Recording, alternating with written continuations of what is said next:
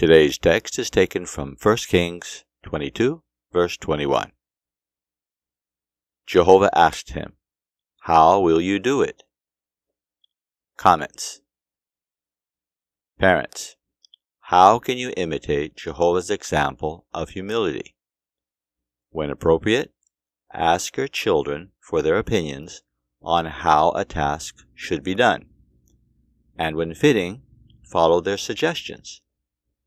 Jehovah also set an example in the matter of exercising patience, even when those who served him questioned his decisions.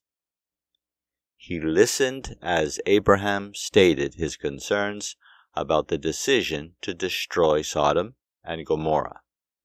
Genesis 18, verses 22 through 33. And remember how Jehovah dealt with Abram's wife, Sarah.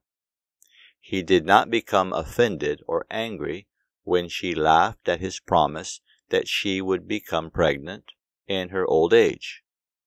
Genesis 18, verses 10 through 14.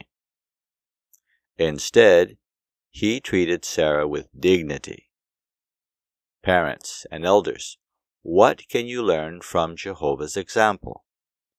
Consider how you respond when those under your authority question your decisions. Is your initial reaction to correct them? Or do you try to understand their point of view? Families and congregations surely benefit when those in authority imitate Jehovah. Taken from the 2020 Watchtower, August edition, Study Article 32, paragraphs 7 through 9.